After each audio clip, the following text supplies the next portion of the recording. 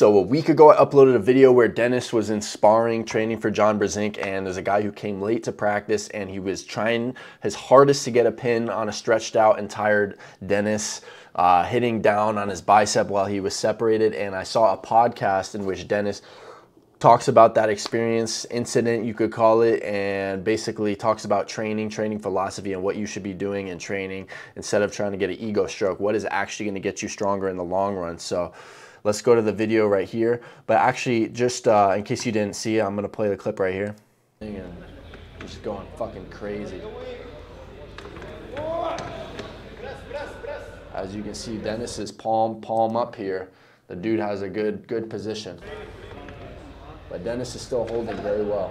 He's going in for the press. So by this point, Denis is completely tired and he's just holding. He's working on his static strength.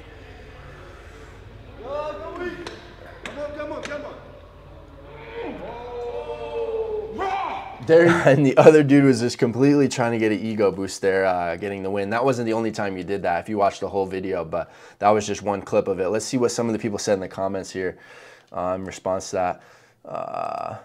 Let's see. Can't believe how effing disrespectful that was. I have to do this, especially when you face an arm wrestling legend, decide to visit the gym late. Yeah.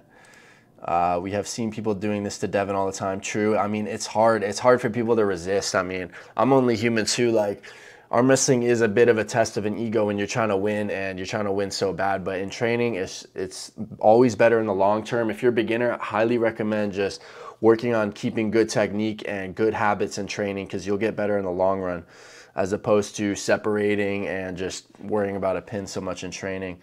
Especially if you're coming late. You're absolutely right, Tom. I hate that too. He goes on a live talk to talk about this total bullshit in my mind.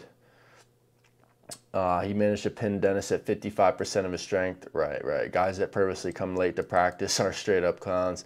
So anyways, you get some of the thoughts here, but here is the video where Denis kind of talks about that. And the practice pool. This has obviously gone a bit viral recently. There was a practice pool with Muhammad Hill where he managed to pin you. What happened from your side in terms of, was this, you know, you allowed him to do it? This was a bit of controversy of how he did it and how he approached it, you know, as arm wrestlers. We want to be working together and training. What happened? Tell us, what happened with Muhammad Hill? Ну, опять же, я, если на спарринге прихожу, то есть моя задача, я не в сетке борюсь, я борюсь в армфайте, где выносливость играет важную роль. Моя задача, ну, перестоять соперника, кто там быстрее устанет и руку отдаст, да?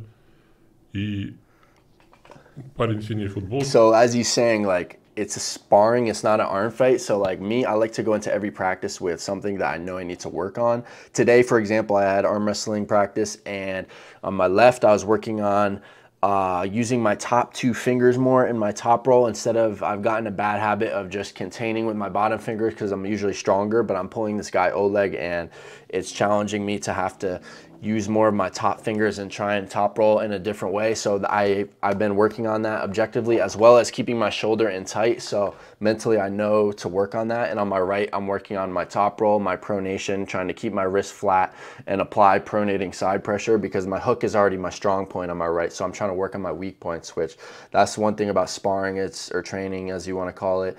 Great time to work on your weak points, and then in the match, obviously you're going to go in your strongest situation and try and beat the person, your strongest move. But in training, I always like to work on my weak points, which he'll talk about here in a second as well. Так получилось, что он приехал через час, там полтора, после того, как мы уже там наборолись, то есть определить, в какой он там форме, какая у него сила, я даже не берусь ответственность заявлять, потому что Right. I mean, obviously the dude wouldn't beat him in an actual match. Like the first 2 to 3 matches when Denis is more fresh is when you can kind of get a sense of how strong Denis actually felt. But obviously he wasn't pinning a fresh Denis by any means. Там первые 2-3 поединка могут о чем-то говорить в начале тренировки. А потом это уже все. Тем более я уже...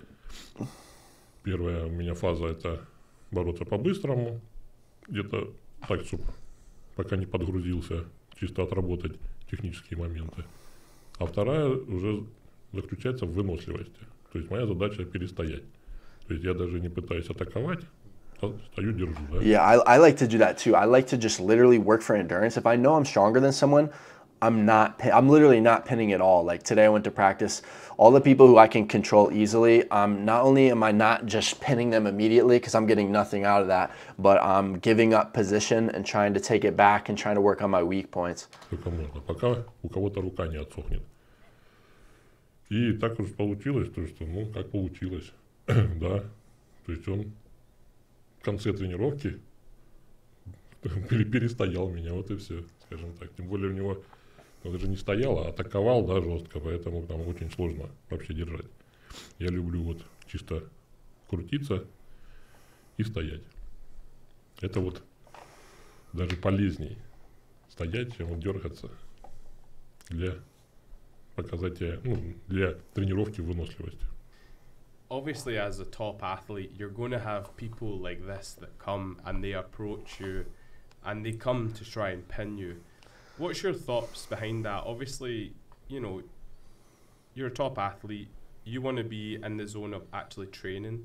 What's your thoughts behind people actually coming in to challenge you, you know, even when you're just in practice? It's a great question right there. What are your thoughts on the ego training partners? Do you have a message for any, you know, young arm wrestlers? And this is the part where he starts to give some really good advice on training. So if you're a beginner, this is the part where you really pay attention to what Denis said, because it's some absolute gems, which I totally agree with. Against arm wrestlers, like, you know, you should be training rather than, you know, trying to actually damage the other opponent. Ну, я опять же скажу то, что тренировочный процесс должен, ну, быть правильным. То есть задача отрабатывать технику, то, что нам необходимо, да, в армрестлинге, там, выносливость, все. А попытаться Right. He came to compete. He didn't come to train. That's a good way to put it. Looks like he came as a competition. Right. Instead of coming to a practice as training, save the competition for the competition. And the training, that's when you're trying to improve. Right. And right, he didn't gain anything from it, because you don't gain something from that. In training, you're really gaining when you're getting in those close matches or positions where you have to work on minor adjustments and you're pushing through and you're working on certain angles that you have to, you want to bring up, for example, your weak points, or just positions where you have to go 80 to 90%, but you're not losing form and you're not using bad technique. So you're always keeping good technique, but you're pushing the boundaries as far as the intensity of how hard you're going. То есть, как будто он на соревнования приехал. Это второстепенно, он от этого, по сути, ничего не выиграл. Он приехал не на тренировку, а на соревнования. Когда я говорю, ну, переведи, дальше продолжим. Главное, многие приходят, даже Exactly, an absolute gem here if you read the caption here. Everyone has their strong points, and me too, I'm the same way. Like, for example, how I said I'm trying to train my right top roll because my hook is my strong point on the right. So once you work those weak points, over time you're going to become even more well-rounded and not just relying on one technique, because if you go to practice every week and just use your one technique and try and win, then you're not going to be able to explore other options that you could potentially strengthen over time with smart training. у них есть своя сильная сторона, и они пытаются на тренировке выиграть. Я всегда заставляю... Yup, if you feel you're stronger, then start going through weak positions. If you feel like you're dominant in this position, start to give up your wrist and work on different positions. Absolute gem as far as long-term strength in the sport. Totally agree. Бороться, тренировать слабые стороны. Если ты чувствуешь, что соперника легко выиграл своей сильной стороной, все, переходи на слабые места свои и тренируй. Опять же, стартовые движения, да, то есть это уже конкретно предсоревновательный тренировочный процесс, и особенно его не надо там пытаться отрабатывать со спарринг-партнерами, это делается там двумя руками, со жгутами, чтобы не травмировать соперника, своего оппонента. И я считаю, все-таки тренировочный процесс должен более такой быть вязкий, красивый, техничный, вот в плане ну, правильно. It's an interesting way of describing it right there. Obviously, there's a language barrier, so the direct translation is maybe not for sure here, but he thinks the training process should be beautiful, viscous, and technical. Тренировочного процесса. So I definitely agree, and a solid message for the young arm wrestlers out there. Yeah, Ну, потому yeah, что, приезжая на тренировку, как exactly. You don't gain shit from training as if it's a competition. Work on your weak points. на соревнование, он не получает ни хрена. Самое правильное, это, конечно, если ты хочешь прям проверить себя, попытаться оказаться в первых рядах в тренировочном процессе. Да, вот те парни, которые первый, второй, третий был, вот они как раз попали вот на, на восстановленного меня. И они могут что-то там уже анализировать.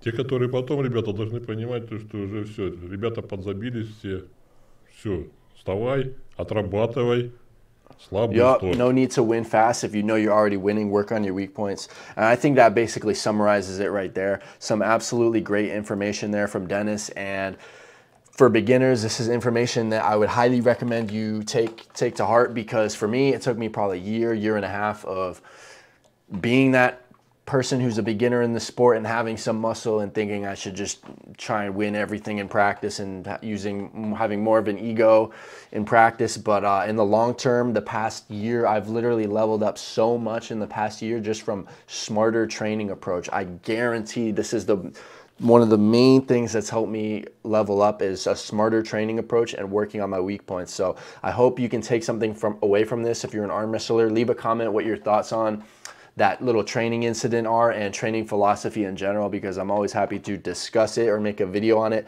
But that's going to be it for this video. I got the Devon shirt right here, but I'll catch you guys later.